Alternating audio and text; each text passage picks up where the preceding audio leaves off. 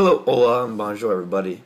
This is Matthew from Croyle Bodybuilding MB3. And as you might be able to hear, I'm getting a little sick.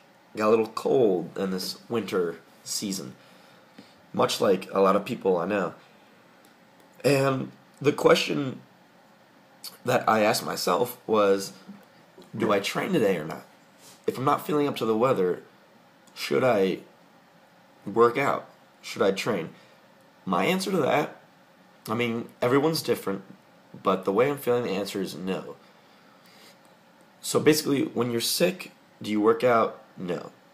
Because not only are you going to be spreading your germs to everyone with every dumbbell or barbell you're touching, but also, if you're feeling under the weather, you're not going to be able to bring your best to the gym.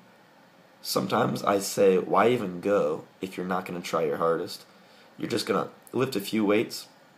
I don't think so. It's going to take away being sick. It's going to take away from proper recovery after the workout. And trying to recover from the workout will take away from the healing process of recovering from your sickness. So overall, just take the proper time you need off until you feel up to it.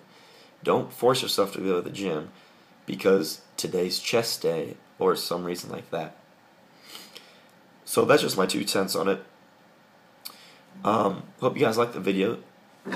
Make sure to keep following along with Doug's cutting season videos. The playlist is available on our homepage.